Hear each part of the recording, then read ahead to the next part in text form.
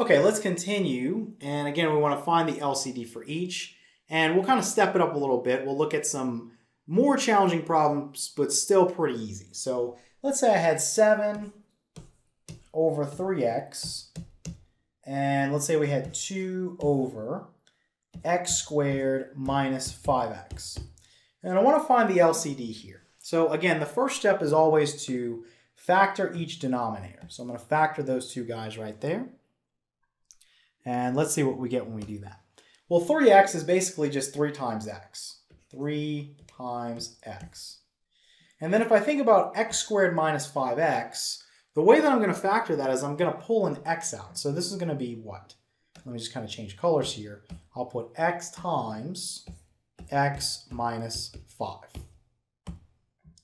So now it's a little bit different than we've kind of seen in the past, but really it's the same concept, okay?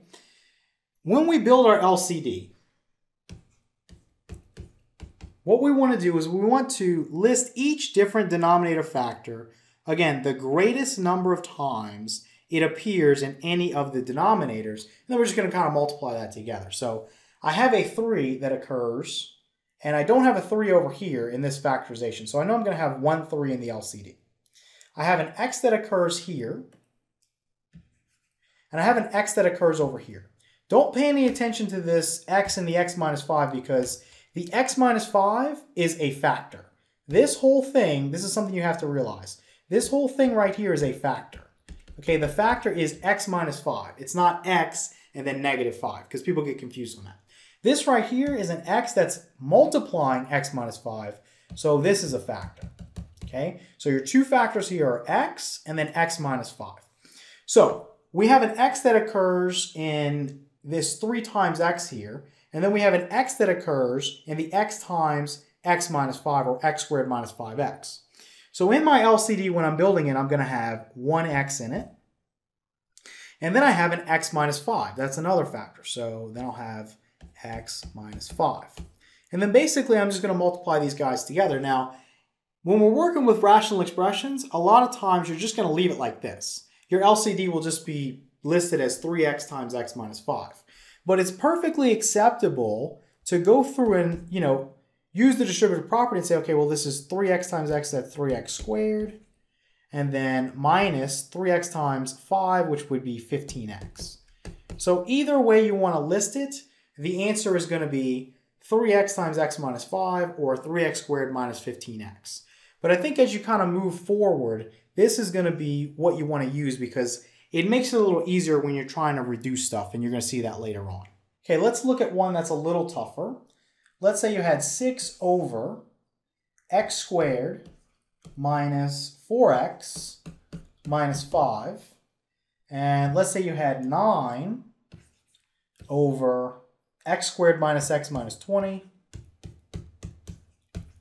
And then lastly, let's say we had 2 over x squared minus 10x plus 25.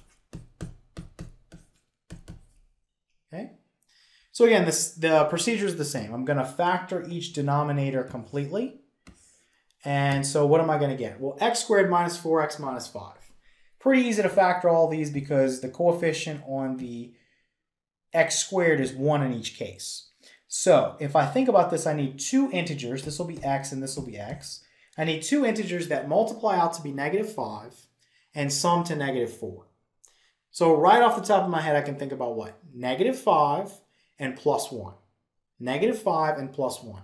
Negative 5 times 1 is negative 5. Negative 5 plus 1 is negative 4. So x minus 5, x plus 1. Next, we're going to factor this over here, x squared minus x minus 20. And again, it's easy because the coefficient on the x squared is 1.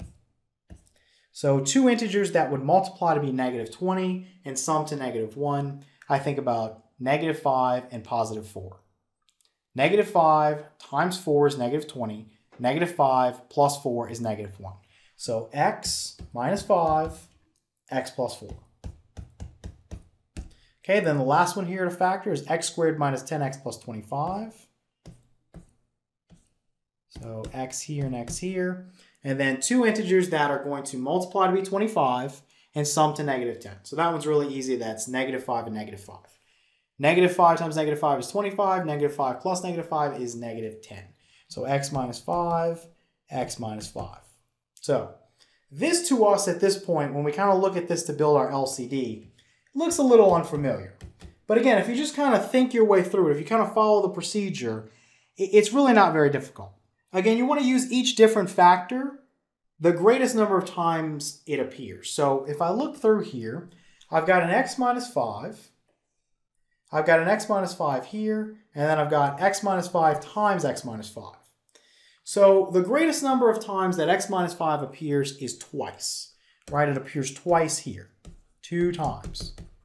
So guess what? In my LCD, I'm going to have x minus 5 times x minus 5, or I can put x minus 5 squared.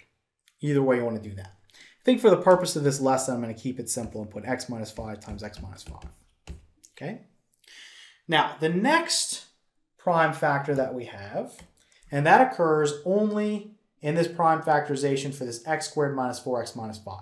Doesn't occur anywhere else, so I just throw one copy of that in here, so times x plus 1.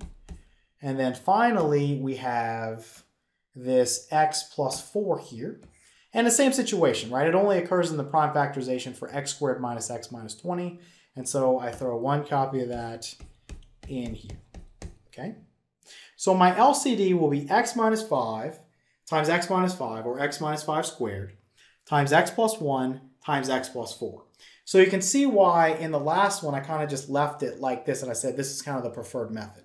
I'm not going to go through and multiply all this stuff out. If you want to, you can have fun with that. But I think in most cases, almost everybody's going to leave it in this format because for one, you get to skip the multiplication, which is very tedious. And the second thing would be, makes it easier to cancel or reduce if you need to. And you're going to see that in the upcoming lessons.